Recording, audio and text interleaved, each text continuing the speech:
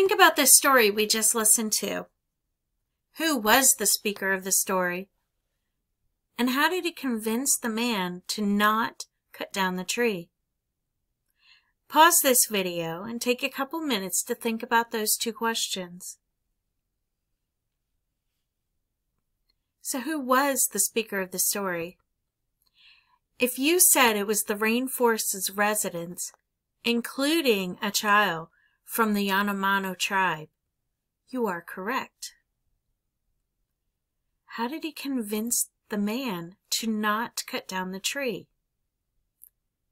Well, when the narrators speak, they whisper into the man's ear about the importance of trees and how all living things depend upon another. Now, let's think about the conclusion. If you wrote a persuasive essay about cutting down trees in the Amazon, how could you write a conclusion? Remember, you need to restate your belief on the topic and then end with a strong sentence that will leave the reader thinking.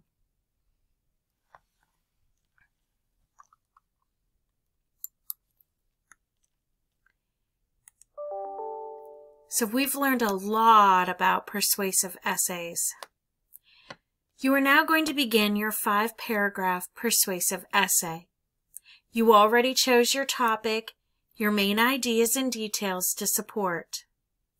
Today, we learned about writing an introductory paragraph, organizing the body paragraphs, and writing a strong conclusion paragraph. You will begin your rough draft.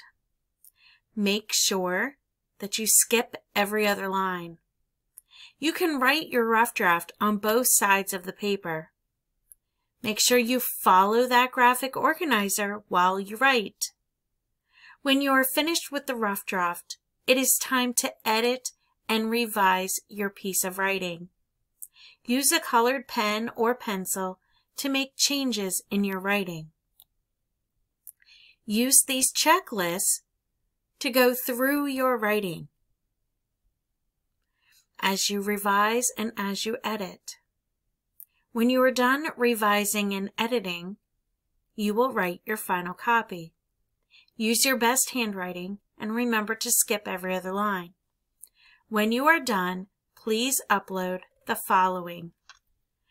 Make sure you upload your graphic organizer, your rough draft with all of your edits and revisions, and your final copy.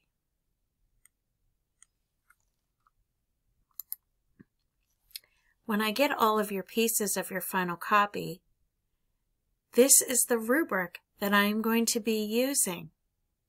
You can see that you can score a high score if you follow this rubric. Go back through and make sure that you did every step in order to receive the highest points.